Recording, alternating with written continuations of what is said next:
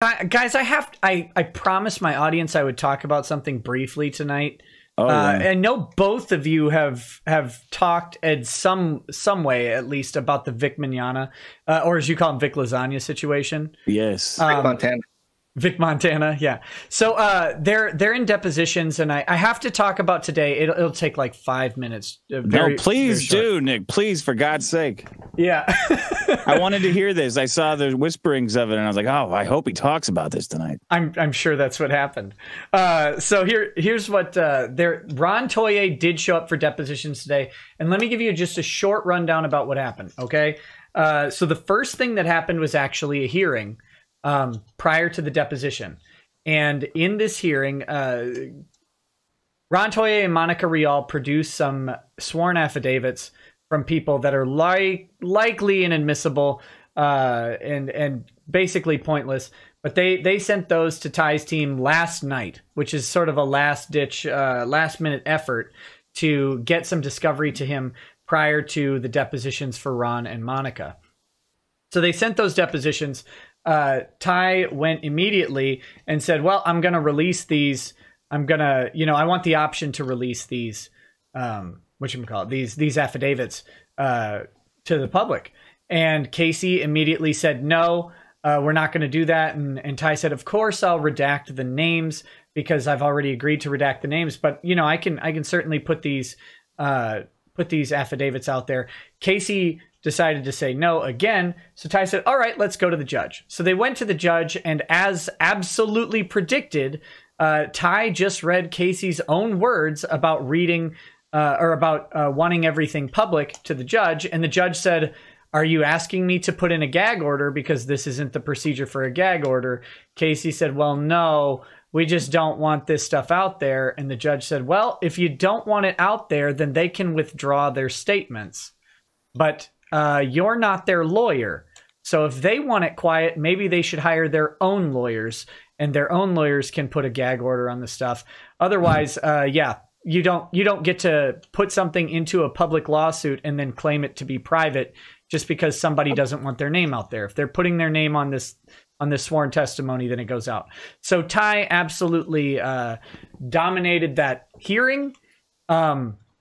The real interesting part was when Casey tried to say that Ty asked the Kiwi Farms to dox a bunch of witnesses, and Ty, simply said, well, first of all, the judge said, what is doxing? So that was great. Bad start. Yeah, bad start. And so Casey actually had to explain it to the judge, saying that, it's a release of information. The judge is like, what, like private information or public? Because, of course, doxing almost public. 99% of the time is public info. But the ultimate underlying thing is Ty has never asked Kiwi Farms to dox anybody, nor has Ty asked anybody to be doxed. We've talked about the legality of doxing and that it is likely legal, and lawyers don't tend to care because we have to find identifying information about people just so we can serve them papers properly. But so does he say like it would legally be really cool if Kiwi Farms would dox this guy for me? No, he's never actually asked for identifying information. What he did, here's specifically what he did. He was on a stream with me, and this other lawyer who is uninvolved in the case, who is not a party or a lawyer in the case, was ripping on Ty's law firm from his apartment in North Carolina on Twitter. And Ty and I were like, who is this guy? I said, I have no idea. And Ty said, do you think the farms would help us figure out who the hell this guy is? Now, his name is on Twitter. He's a blue check mark. His name is T. Greg Doucette. I contend that Ty was probably asking about what qualification does this person have to slag my law firm. And so Ty explained that to the judge and said, I didn't ask for private information about this person at all, but I certainly had harsh words for some dumbass on Twitter slagging my law firm and specifically attacking my clients just because I was their lawyer. So the judge basically said, shut up to Casey about the whole doxing thing, because one, it's completely untrue, and Casey didn't have any evidence of it.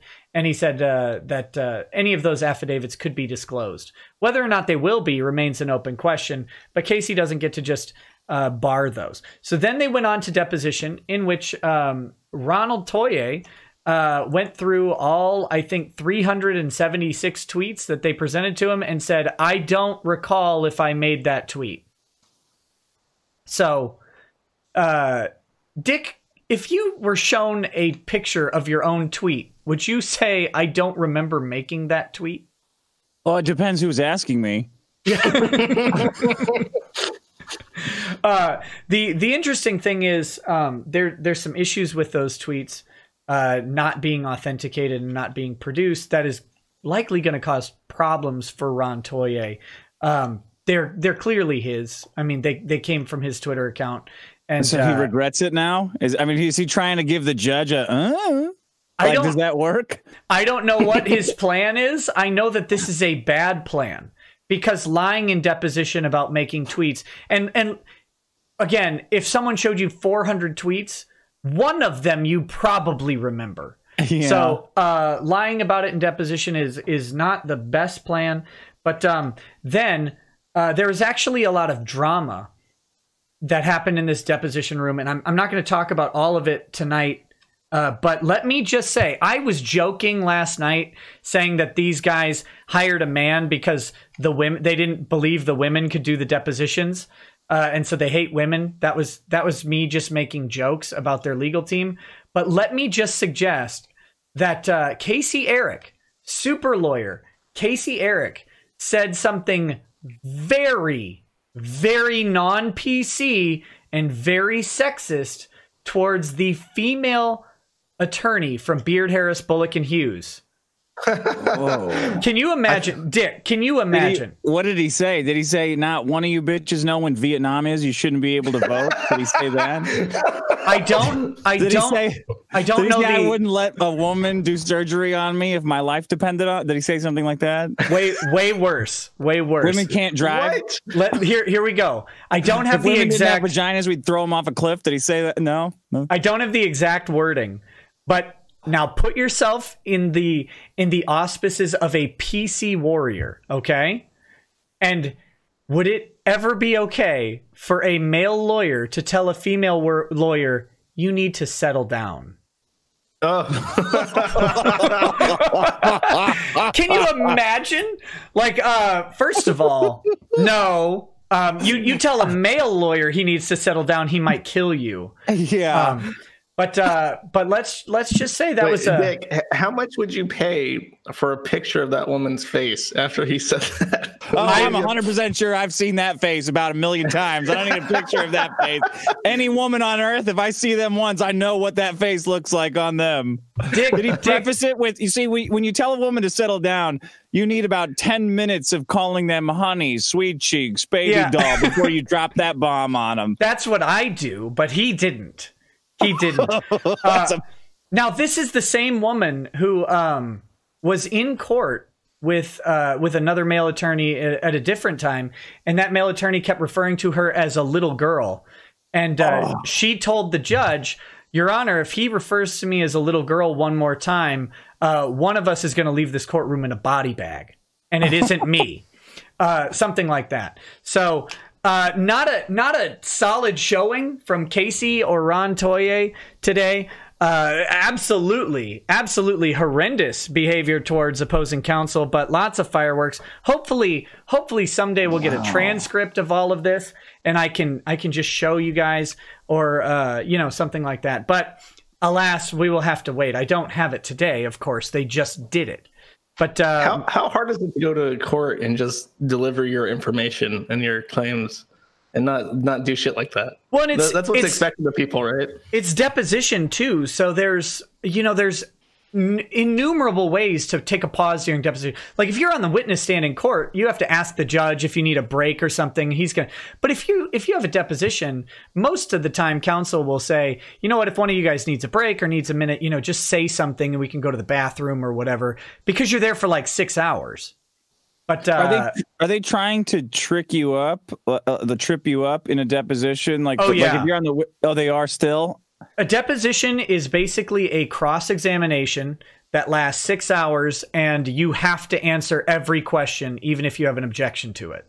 Jesus Christ. So, you know, like, it doesn't matter what the thing is. What is your favorite porn to beat off to, Mr. Dick Masters? That question would be fine in a deposition. You can be easy for him to answer too. Well, yeah. Well, how much? No, you know what? I'll take up the entire 6 hours if that's the first question. Oh, wow. Let me see. Well, when I was 13, I first stumbled upon Usenet groups. How much? I'm imagining like classical music playing in the background as you very eloquently go over your entire history of viewing pornography. That question's going to cost you, ladies and gentlemen. Mr. Masterson, while you're closing in on climax and you finally see the balls swing and realize this was a trap all along, how long do you finish? A trap's gay. Shut it down. It's over. This interview is over. Yeah. Are these lawyers fucked? Like, is this Casey super lawyer, a exceptional lawyer? I never like to say another attorney is bad. I will say that I question a whole lot of what he's doing, and I think, based on my observation, they're trying to run this game plan on the fly because they didn't plan for this to happen.